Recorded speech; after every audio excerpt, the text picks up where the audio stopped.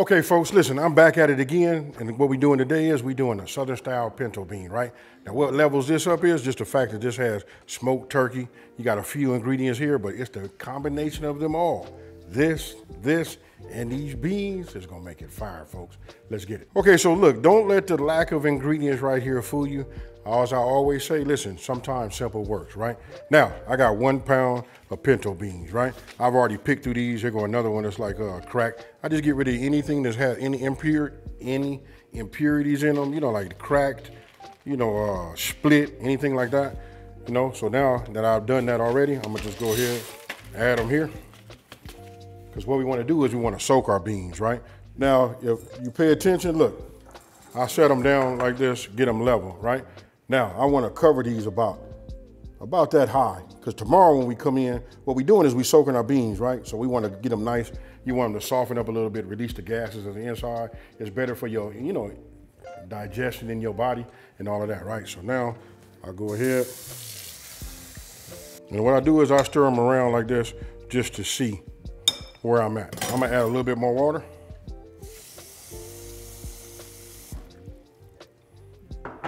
And that right there, we'll come back tomorrow and then we'll go ahead and, you know, drain the rest. If there's any liquid left, it might absorb it all, right? All right, so listen, now it's next day. We soaked our beans overnight. You guys can look, I already rinsed off the little bit of water that was down here at the bottom. You can see it was like a little bit on the dirty side. So I rinse these until we come up clear. I'm gonna set these off to the side. Now I'm finna show you guys this part right here.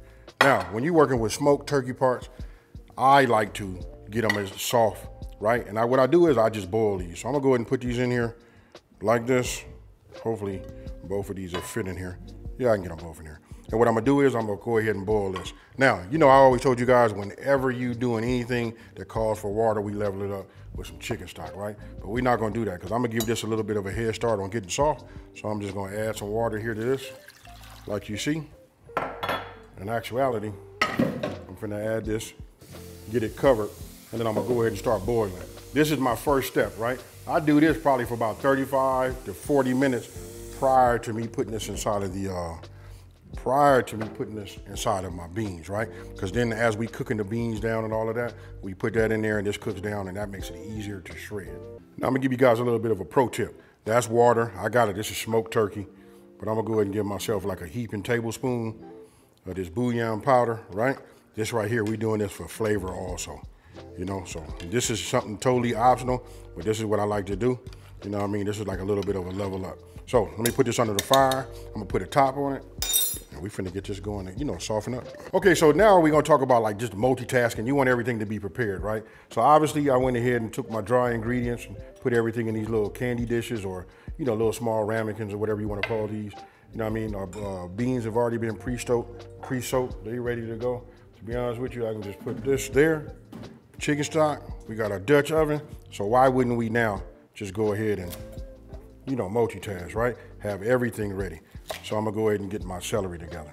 Now, a lot of people don't put celery in there, you know what I mean? So I'm gonna cut these down and I'm gonna show you how I do them. All right, I'm gonna do them this way. All right, so you see that? So I'm gonna take it over here, let me try to bring it. I flipped it over so you guys can just see it, right? And I try to follow that rib all the way down, and then we come like that, right? Now, we all know, and if you didn't know this, you know, now we learning. Listen, we're gonna dice small because we want to get the flavor. When you want to have the texture, you make them a little bit bigger. So that's why I'm gonna show them like this. I'm gonna cut this down like this. You guys see that right there? When it's small like this will evaporate and almost disappear inside of there, but that tells me I'm getting my celery, you know, flavor inside of these beans. Okay, folks, so now when it comes time to, you know, once we already got the turkey halfway started, right? You can see how it released all of its flavor in there. That's some good water right there. You know what I mean? So we're gonna call that turkey stock, full of flavor, you know, so we don't wanna discard that, right? So what I'm gonna do is I'm gonna take my Dutch oven, right? I'm gonna take these. Oh, when I tell you they soft, you know they soft because they be tight when you get them, right? But now when I just squeeze like, yeah. Yes, sir. So I'm gonna go ahead and just put these in just like you see. You know, let's turn them like that, right? Now, we don't wanna discard none of the liquid that we boiled them in, right? So I have myself right here, you know, a 4-cup Pyrex cup. I'm gonna come over here and work over the sink.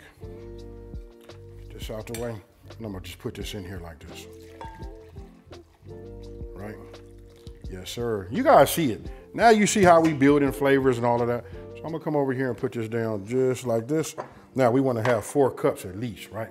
So I take chicken stock, add it to it. It's really about the flavor, folks. So shake that up. Let's add that in there like this. We're gonna probably add some more to it, but I'm gonna keep it just the way the instructions say. You know what I mean? We're gonna look and see how much we got in there like this, right? So that mixture, we bring this, bring it over here like that. Hurry up and pour it, because if I pour it slow so you guys get some kind of effect, all I do is run down the side, run down the back, and then I gotta clean it up.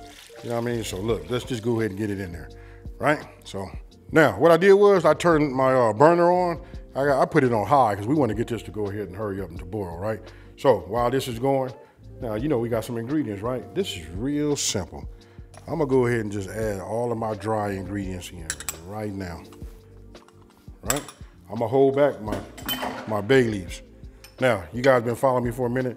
I've been using a lot of spatula, but listen, when you start cooking like this, we start going back down there into that time machine, thinking about when Big Mama did and all of that. I love to use my square edge, you know, wooden spoons, you know? So look, I'm just mixing this together as it's starting to get hot, right?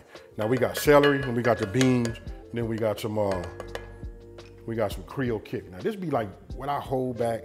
This is why mine tastes just a little different than everybody else. So listen, if you don't have Creole kick, which wow, that would really amaze me. You know what? I'll give you guys, you guys can use any of your favorite Creole seasoning. Now listen, we don't want to overdo it, right? I'm gonna go in here and get myself just a tablespoon, right? Go in there and get some more of that in there. See it over there trying to act funny, right?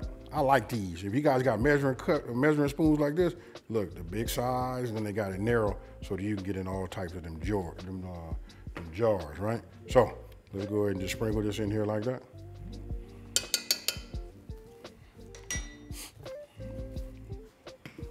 Then we get to, yep, I don't have to say no more. You guys can just look at my liquid in here and just say, yeah, that right there with them beans, right? So I'm just letting it heat up. I can add everything in there right now, but I like for this to hurry up and get hot. You know what I mean? I want to see some bubbles in there, then I'm gonna dump this in there. We're gonna get it ready, and then we finna set it on slow and low. And I'll give you the time in just 1 minute. All right, so you see how we up to a boil right now, but I just want to show you this. When I talk about you want to have that meat nice and soft, look, see how that break off like that? If yours ain't doing that already, this is how I like to do mine. I got it. My grandma would put all that in there and try to cook it all together, but that's why she was cooking her beans like forever. You know what I mean, if you ask me. So we on high. Now I'm gonna go ahead and just add in my celery.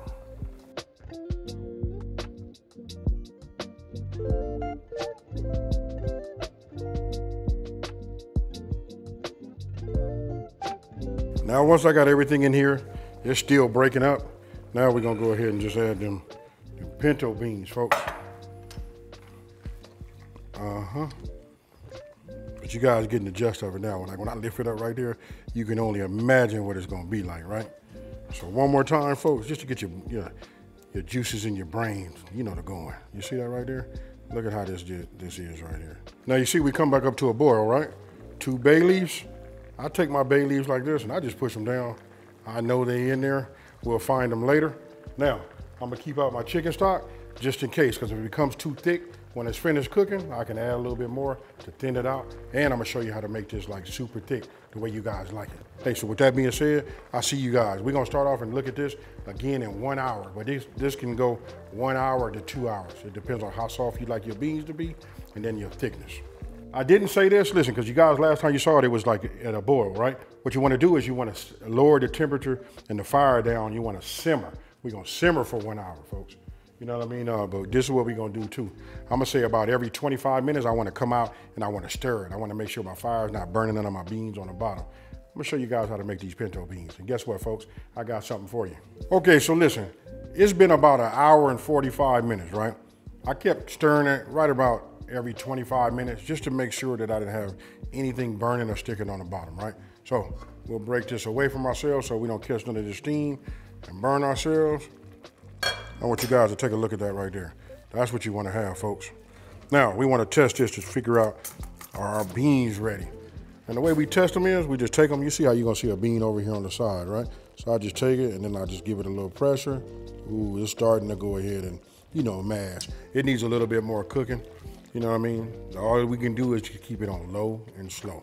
But what I can do right now is, if you guys look at this, I'll take this out. We can take this bone out of here, right?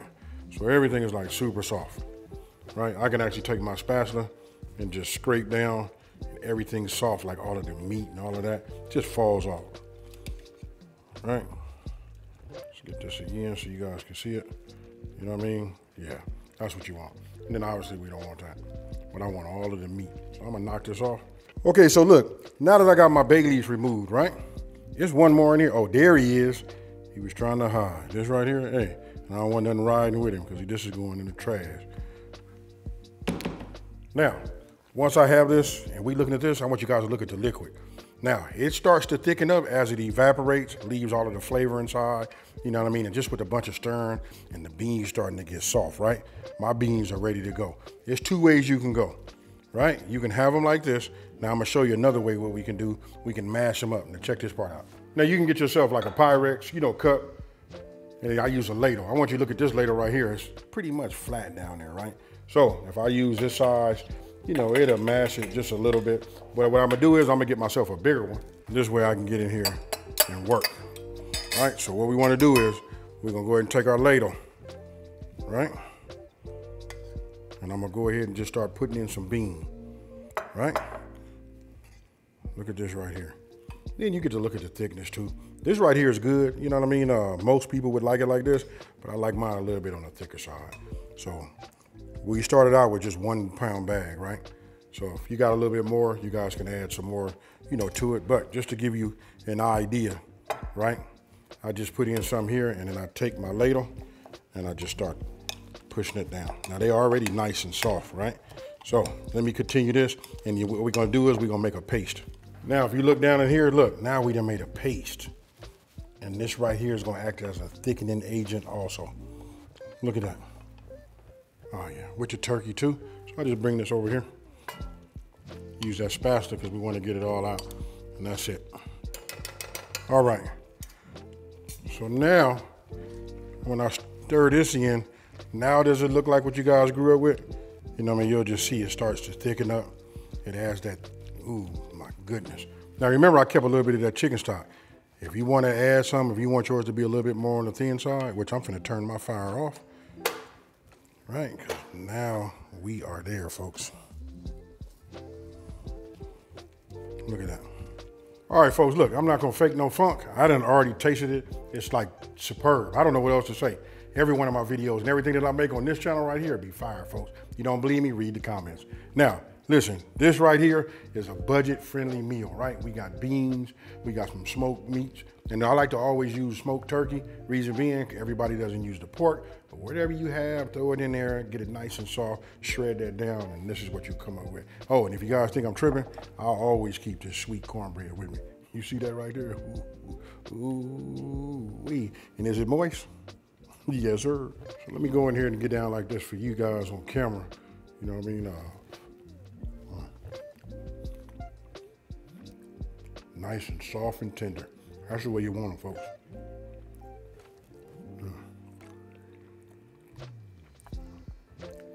I don't know about y'all,